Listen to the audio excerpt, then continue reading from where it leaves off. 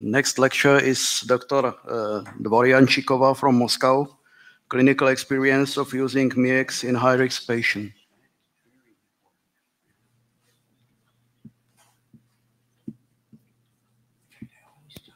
Good morning, dear colleagues, dear chairman. It's a great pleasure and honor for me to make a presentation at the MiECC anniversary meeting.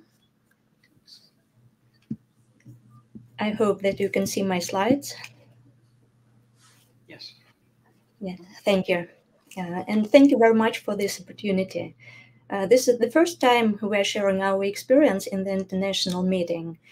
In our clinic, we also have a scientific and educational center. It is our medical academy. And it provides an opportunity for us to make studies. Our cardiovascular surgery department is not big. Here is the list of our surgeries in current year. And as you see, the most of CABGs are performed off pump. And that's the main reason why don't we use MiECC commonly. But I hope that soon we will enlarge our list of surgeries with MiECC. Here is some history of MiECC penetration in our clinic. We had difficult years until 2014. There were lots of changes in our clinics. Our heads of the clinics were changed many times. There were changes in our team, and our main opinion leaders had left our clinic. And then COVID-19 had come, and we also had some problems. But nowadays, we're trying to resurrect our best traditions. Nowadays, we use MiECC Type 4. It is a customized set based on any conventional circuits, and it is independent of oxygenator type. Here is Vadim Alexeyevich Stepenchikov, who introduced MiECC in our clinics, but now he is the chief of department in another clinics. And here are our circuits based on different oxygenators. And of course, a strict strategy is mandatory, whatever circuit we use, and team approach is crucial in our work. What do we mean when we say a high-risk patient? There are some conventional scales to assess perioperative risk: STS score, Euroscore 2, the scale of American Anesthesiologists Society. But in literature, we can see different approaches, and we can consider that a high-risk patient is a patient with low ejection fraction. A patient with advanced age and with high Euroscore 2. According to our experience, we have found that MiECC is beneficial in patients with at least Euroscore 2.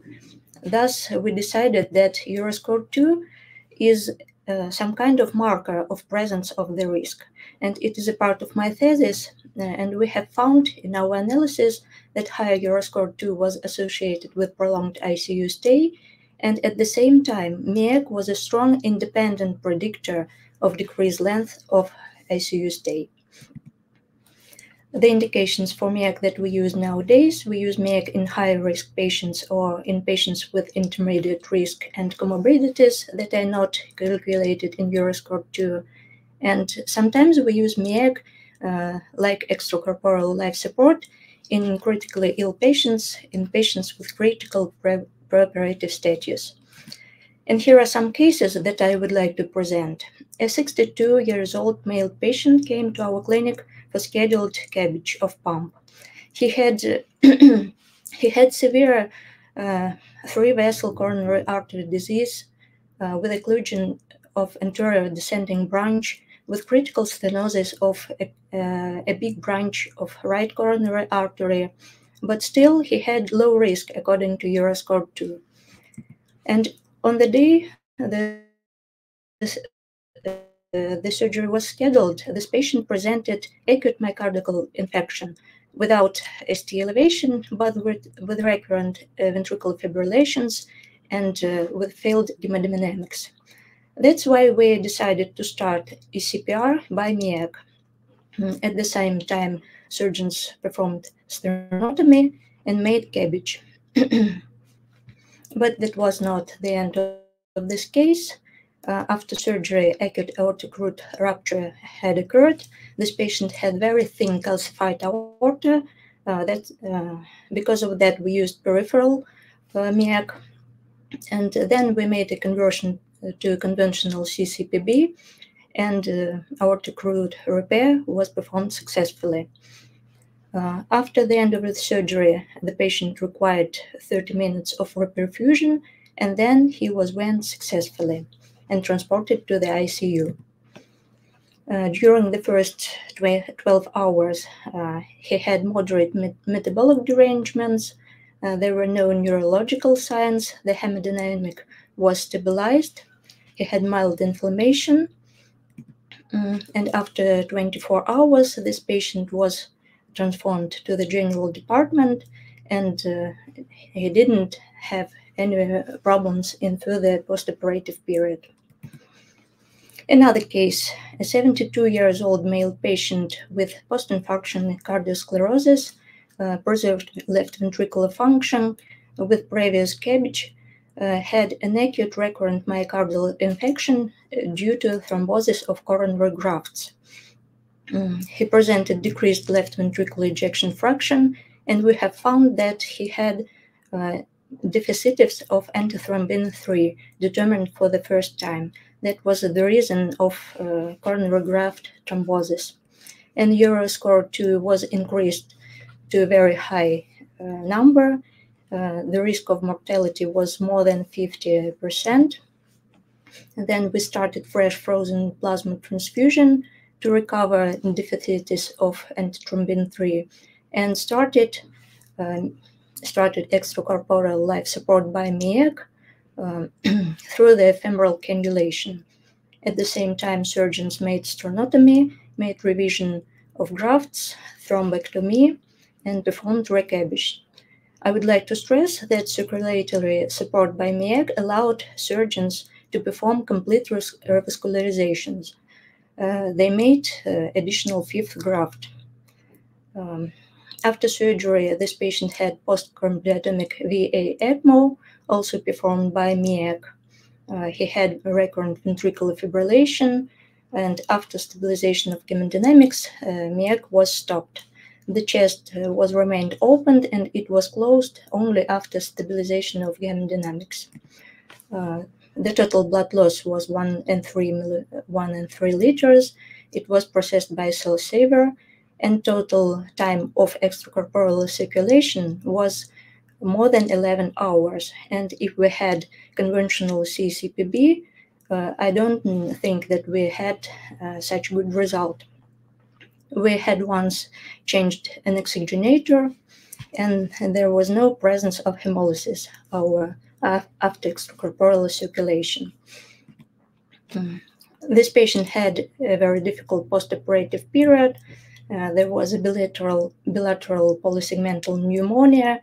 He got tracheostomy, and there was acute renal impairment, but without dialysis and some other troubles.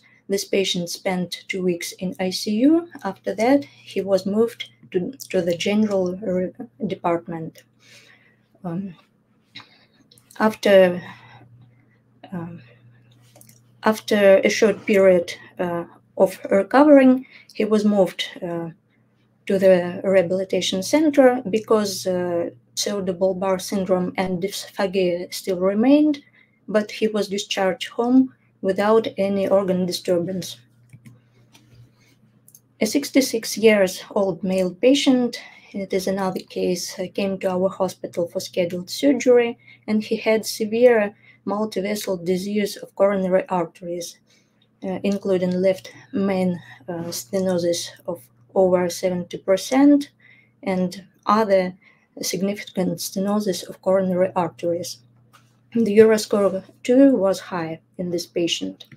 That's why we decided to start anticipatory mechanical hemodynamic support by MiECC. And after that, our surgeons had performed CABG of 4 vessels with MiECC support. This patient had a reperfusion after surgery, and total extracorporeal support time was more than 4 hours. the extracorporeal circulation was successfully terminated and the patient was transported to the ICU. We had a big perioperative blood loss. It is about 1.5 liters, but this patient was big, he had big weight. That's why we haven't started conventional cardiopulmonary suction. So we processed this blood by cell saver and didn't have any coagulation problems. During the first days in the ICU, this patient had acute bronchitis that caused mild inflammation in the early postoperative period. But then the patient was transported to the general department and he was discharged on time without any complications. What is a conclusion that we can make? I think that we should remember that MiECC is similar to ECMO, and we can use this tool for short-term support. At the same time, MiECC is as complete as CCPB, and it allows to perform any surgery, and it's very important for us. And MiECC is a good bridge for making decision or for further surgery.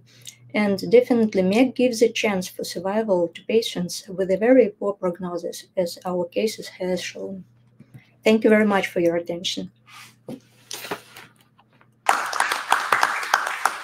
So we must move to the last presentation. This is Dr.